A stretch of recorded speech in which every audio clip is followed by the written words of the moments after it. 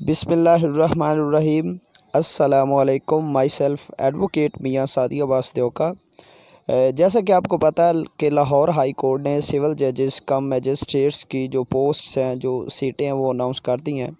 और उस हवाले से मैं आपको बताऊंगा कि कौन कौन अप्लाई कर सकता है, इसकी क्वालिफ़िकेशन क्या है, इसका जो प्रोसीजर ऑफ अप्लाइंग वो क्या है, ऑनलाइन अप्लाई कर सकते हैं या कैसे अप्लाई कर सकते हैं, कौन कौन से डॉक्यूमेंट्स आपके एप्लीकेशन फॉर्म के साथ अटैच होंगे, और इसका जो क्राइटेरिया है वो क्या है, लास्ट डेट क्या है, और एग्ज़ामिनेशन इसका कब कंडक्ट होगा, सीट्स के हवाले से आपको बताऊंगा, इसका कोर्स के हवाले से बताऊंगा, पेपर्स के हवाले से बताऊंगा, इंटरव्यू के हवाले से बताऊंगा, और जो पेपर्स के लिए कंडीशंस हैं, एज के हवाले से कंडीशंस हैं, ठीक है, वो मैं आपको बताऊंगा। पेपर्स कितने होते हैं और कोर्स की जो मुकम्मल डिटेल है उस हवाले से, यानी कि वैकेंसी के हवाले से, सिविल जज के एग्ज़ाम के हवाले से, अप्लाई करने के हवाले से, हर क्वेश्चन का आंसर जो है ना वो आप इस वीडियो को मुकम्मल देखने से आपको मिल जाएगा, ठीक है। तो इस वीडियो को मुकम्मल देखें और मेरे चैनल को सब्सक्राइब करें, ठीक है। बेसिकली जो सिविल जजेस कम मैजिस्ट्रेट्स की जो पोस्ट होती है वो ग्रेड 17 में उनकी भर्ती की जाती है, और ठीक है, और पहले ये टेम्परेरी बेस पर भर्ती की जाती है और बाद में इसे परमानेंट कर दिया जाता है। अब आगे इसकी आ जाती है क्वालिफ़िकेशन, कौन क्वालिफाई कर सकता है या कौन जो सिविल जज का एग्ज़ाम वो अटैम्प्ट कर सकता है, कौन अप्लाई कर सकता है इन सीट्स के लिए। तो जो पहली चीज़ है कि वो an advocate who possesses a degree in law from recognised university, के एक एडवोकेट जिसकी कम अज़ कम 2 साल स्टैंडिंग हो, 2 साल प्रैक्टिसिंग लॉयर हो, ठीक है, वो अप्लाई कर सकता है, ठीक है। उसके बाद जो इसकी एक्सप्लेनेशन में आ जाते हैं तो हम डिस्ट्रिक्ट अटॉर्नीज़ वो अप्लाई कर सकते हैं, डिप्टी डिस्ट्रिक्ट अटॉर्नी अप्लाई कर सकता है, असिस्टेंट डिस्ट्रिक्ट अटॉर्नी अप्लाई कर सकता है, फुल टाइम प्रोसिक्यूटर वो अप्लाई कर सकता है, ठीक है जी।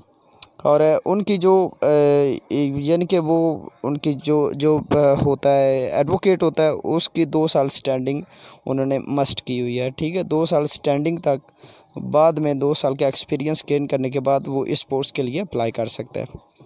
अब आगे जी एज उनकी क्या है, अप्लाई करने के लिए एज का जो फैक्टर है वो क्या है, वो कहते हैं कि not less than 22 years and not more than 35 years on 15 जुलाई 2020, यानी कि 15 जुलाई 2020 तक 22 साल से कम नहीं होना चाहिए कैंडिडेट, और 35 साल से ज़्यादा उसकी एज नहीं होनी चाहिए, ठीक है, ये कंडीशन है। आगे जो इसकी पे है वो जो बेसिक जो ग्रेड 17 की होती है उसके साथ जितने भी एडमिसिबल अलाउंसेस हैं वो साथ में होता है, तो वो तकरीबन नियर अबाउट 1 लाख हो ही जाती है, 70 प्लस हो जाती है मेरा ख्याल है। आगे इसका जो कोटा है उस के हवाले से कि जो 3% कोटा है वो उन्होंने माजूर अफराद डिसेबल पर्सनस के लिए किया हुआ है, और 5% कोटा माइनॉरिटीज़ के लिए किया हुआ है, ठीक है जी। आगे इसका जो सिलेबस है, सिलेबस के हवाले से इसके टोटल जो है वो 7 पेपर होंगे, ठीक है। जो 8वां वो तो इंटरव्यू होगा, वाइवा वो इंटरव्यू होगा, ठीक है, और हर पेपर का जो टाइम है वो 3 घंटे होगा, ठीक है।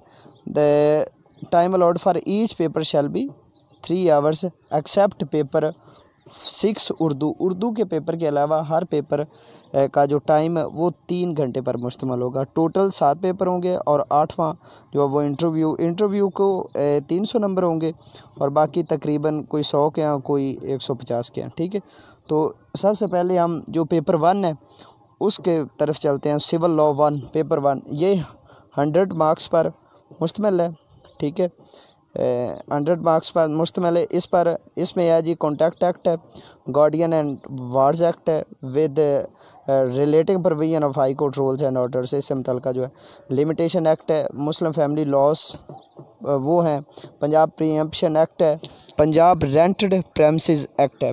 आगे सिविल लॉ 2 है, इसमें जो है ये भी तकरीबन 100 ये भी 100 पर मुश्तमिल है, ठीक है। इसमें कौन से सब्जेक्ट्स आएंगे सिविल लॉ 2 में, ये CPC आएगा, जनरल क्लॉजेज एक्ट आएगा, कोर्ट फ़ी आएगा, रजिस्ट्रेशन एक्ट आएगा, स्पेसिफिक रिलीफ होगा, पंजाब लैंड रेवेन्यू होगा। आगे जो पेपर नंबर 3 है वो क्रिमिनल लॉ का है। क्रिमिनल लॉ में आएंगे PPC आएगी, CrPC और जुवेनाइल जस्टिस सिस्टम ऑर्डिनेंस। जो पेपर 4 है वो भी 100 मार्क्स पर मुश्तमिल होगा। उसमें जो पेपर 4 है जनरल लॉ में, उसमें QSO, Lahore high court rules and orders, constitution of Pakistan और पंजाब सिविल कोर्ट्स ऑर्डिनेंस ये आएगा। आगे जी पेपर 5 है, ये इंग्लिश का है, ये 150 मार्क्स पर मुश्तमिल है और उर्दू का भी 150 पर मुश्तमिल है। इंग्लिश में कौन कौन सी चीज़ें आएंगी? इंग्लिश में जो इंग्लिश लिटरेचर के हवाले से पूछा जाएगा, ग्रामर के हवाले से पूछा जाएगा, कंप्रीहेंशन के हवाले से पूछा जाएगा और इंग्लिश ऐसे होगा। उर्दू के हवाले से कि उर्दू लिटरेचर होगा, ग्रामर होगी, कंप्रीहेंशंस होंगे और उर्दू ऐसे होगा। आगे जी जो पेपर 7 है जनरल नॉलेज, ये भी 100 मार्क्स पर मुश्तमिल होगा। इसमें एवरीडे साइंस के हवाले से general knowledge, Pakistan affairs, इस्लामियात for Muslim, ethics, questions for non Muslims, आगे इंटरनेशनल रिलेशंस। आगे जी the suggested readings are available on the website of the Lahore high court की जो वेबसाइट है वहाँ पर सजेस्टेड मटेरियल की लिस्ट भी उन्होंने दी हुई है और वो वहाँ पर आप गूगल पे लिखेंगे लाहौर हाई कोर्ट तो आगे उसकी वेबसाइट ओपन हो जाएगी, तो वहाँ से आप वो देख सकते हैं। आगे जी जो कमेंसमेंट ऑफ एग्जामिनेशन, इसका जो एग्ज़ाम है होगा वो 17 नवंबर 2020 को होगा। 17 नवंबर 2020 को इसका जो एग्ज़ाम वो कंडक्ट होगा। पासिंग मार्क्स जो उन्होंने जो एग्रीगेट क्राइटेरिया रखा हुआ है वो कहते हैं जी 40% मार्क्स इन ईच पेपर। ठीक है, 40% जो मार्क्स हैं वो आपने हर पेपर में लेने हैं और 50% मार्क्स आपने एग्रीगेट, ओवरऑल 50% से कम मार्क्स आपके नहीं होंगे। दैन जो है वो आप समझा जाएगा कि आपने रिटन एग्ज़ाम पास कर लिया। इसके बाद आपका जो एक साइकोलॉजिकल और एप्टीट्यूड टेस्ट होगा। ठीक है, उसके बाद the report of set test, उसकी जो टेस्ट की रिपोर्ट होती है वो इंटरव्यू कमेटी के पास रखी जाएगी विदाउट मार्क्स। ठीक है, आगे जो इंटरव्यू होता है candidate passing the written examination shall be called, जो रिटन क्लियर कर जाता है उसको इंटरव्यू के लिए बुलाया जाएगा और जो इंटरव्यू है उसमें भी 50% मार्क्स लाजमी लेने होंगे। आगे जी इन्होंने इम्पोर्टेंट इंस्ट्रक्शंस कुछ दी हुई हैं। वो कहते हैं कि he has already अवेयर्ड himself for 3 chances in that category, कि वो ऐसा कैंडिडेट नहीं अप्लाई कर सकेगा जिसने 3 चांसेस अवेल कर लिए हैं।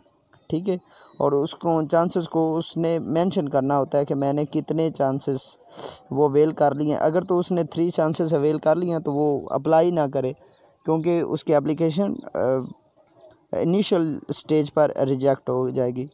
The date sheet and place of examination will be intimated to the eligible candidate through call letters, SMS, email, press और कॉल लेटर के ज़रिए कैंडिडेट को उसकी डेट शीट और एग्जामिनेशन की प्लेस के हवाले से उसको बता दिया जाएगा। ठीक है, आगे जी in case of concealment of fact, अगर आप एप्लीकेशन में किसी किस्म की कंसीलमेंट करते हैं तो वो जो हाई कोर्ट है वो आपके ख़िलाफ़ क्रिमिनल प्रोसिक्यूशन कर सकती है, आपके खिलाफ किसी किस्म की कार्रवाई कर सकती है।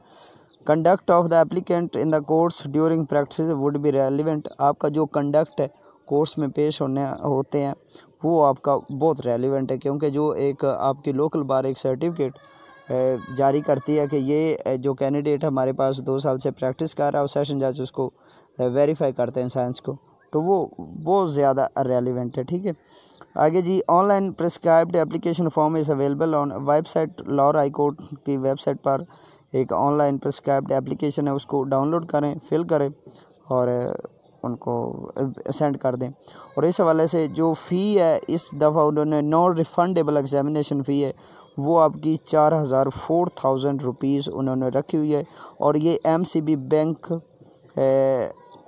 ठीक, MCB बैंक जो है ना लाहौर हाई कोर्ट, वहाँ पर आपकी जो ये फ़ी वो पे होगी। ठीक है, online application from along with hard copy, आपकी जो ऑनलाइन एप्लीकेशन है उसके साथ हार्ड कॉपी ठीक है, ओरिजिनल बैंक डिपॉजिट स्लिप, ठीक है, और रेलिवेंट जितने भी डॉक्यूमेंट्स हैं वो उसके साथ आपने डिस्पैच करने हैं। और 15 जुलाई लास्ट डेट है 2020, उससे पहले आपने उनको भेज देनी है, ठीक है। और ये जो कोरोना वायरस है, इस वजह से जो hard copies of the applications will be received through post only, सिर्फ पोस्ट के ज़रिए जो है ना वो इस दफ़ा एप्लीकेशंस ले रहे हैं। और जो एप्लीकेशन उसके साथ कौन कौन सी चीज़ें लगेगी जी, attested copies of all educational certificates, domicile certificate, computerised national ID card, 2 years experience certificate, वो बार की जानब से होगी, उसके पर प्रेसिडेंट बार के जो साइन होंगे, और जो काउंटर साइन है वो कंसर्न उसी डिस्ट्रिक्ट के डिस्ट्रिक्ट एंड सेशन जज के होंगे। Enrolment certificate advocate of lower court के फ़ोटोकॉपी, एनरोलमेंट सर्टिफिकेट और एडवोकेट ऑफ हाई कोर्ट की, मेंबरशिप सर्टिफिकेट ऑफ लोकल बार, ठीक है। आगे करैक्टर सर्टिफिकेट प्रेसिडेंट्स बार जो हैं उनकी तरफ से जारी होगा, और उस पर भी काउंटर साइन सेशन जज सब करेंगे। Appointment letter in case of government employ, जो अगर गवर्नमेंट एम्प्लॉय है तो उनके वाले से जो अपॉइंटमेंट लेटर है वो भी साथ में आपने भेजना, ठीक है। और अगर डिसेबल कैंडिडेट है तो वो अपना डिसेबल सर्टिफिकेट साथ में भेजे जाए, ठीक है। 5 लेटेस्ट पासपोर्ट साइज़, आपने 5 जो ताज़ा तस्वीर है उनका जो बैक साइड है 1, और एक जो आपकी जो तस्वीर है, एक जो फ़ोटो है वो एक फ्रंट से आपकी वेरीफाई होनी चाहिए, और जो बाकी 4 हैं वो बैक साइड से वेरीफाई होने चाहिए। और जो वेरीफाई 17 ग्रेड तक ऑफिसर कर सकेगा, 17 ग्रेड से लेस जो है वो आपकी जो डॉक्यूमेंट्स हैं या आपकी जो पिक्चर्स हैं उनको वेरीफाई नहीं कर सकेगा, ठीक है। The said photographs shall be submitted in a small sized envelope and the same be uploaded 800 KB, वो आपने हार्ड कॉपी के साथ भी भेजनी है, और 800 किलोबाइट का साइज़ करके आपने अपलोड भी कर देनी है, ठीक है। और जो फ़ोटो का साइज़ है वो 2x2 होनी चाहिए, ठीक है। बैकग्राउंड उसकी लाइट ब्लू, वाइट या ऑफ वाइट होनी चाहिए जो आपकी बैकग्राउंड है। Candidate need to be looking directly at the camera, जो कैंडिडेट है उसके बिल्कुल डायरेक्टली कैमरे की तरफ देख रहा हो। The टाल्टेड face posing is not allowed, pose की हुई जो तस्वीर है वो अलाउ नहीं है। Feature of face need to be clearly visible for identification purpose, जो आपके फीचर ऑफ फेस हैं वो बिल्कुल क्लियरली आइडेंटिफाई होने चाहिए। Female candidate should also upload photos without covering face for the identification and security purpose, जो female हैं, जो औरतें हैं, जो फीमेल कैंडिडेट्स हैं वो बगैर अपने चेहरे को छुपाए जो पिक्चर है वो बनवा के सेंड करेंगी। जो इनकम्प्लीट एप्लीकेशंस हैं, नामुकम्मल एप्लीकेशंस हैं, वो उसी वक्त रिजेक्ट कर दी जाएंगी, ठीक है। और सफिशेंट टाइम भी नहीं दिया जाएगा, ठीक है। तो आगे है जी attachment of enrolment membership certificate, वो सारा मैं आपको बता दिया। अगर आप डिस्ट्रिक्ट अटॉर्नी है या कोई भी सरकारी जॉब कर रहे हैं तो आप थ्रू प्रॉपर चैनल उसको जो गवर्नमेंट के बिहाफ पर आप अप्लाई करेंगे उनसे NOC लेकर, ठीक है। No as experience relaxation shall be granted, as या एक्सपीरियंस के हवाले से रिलैक्सेशन नहीं दी जाएगी।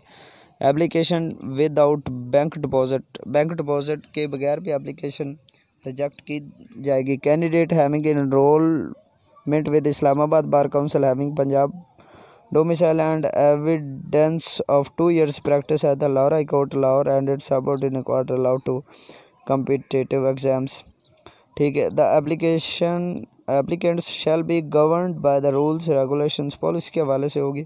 आंसर बुक ऑफ द वो जल्द से प्रोवाइड किए थे। ये थी जी जो लाहौर हाई कोर्ट ने रिसेंटली सिविल जज मजिस्ट्रेट्स की जो सीट्स हैं वो अनाउंस की हुई हैं। ये मैंने आपको तरीक़ेकार बता दिया। मज़ीद किसी भी हवाले से क्लैरिफिकेशन के लिए आप मेरी वीडियो के नीचे कमेंट करके मुझसे डिटेल ले सकते हैं, या मेरा जो मोबाइल नंबर स्क्रीन पर है इस पर आप मुझसे रब्ता करके मुझसे पूछ सकते हैं, ठीक है। कोर्स के हवाले से, इसकी तैयारी के हवाले से मेरी वीडियोस को लाइक करें, वीडियो को शेयर करें, और मुझे अपनी दुआ में याद रखें। अल्लाह हाफिज़।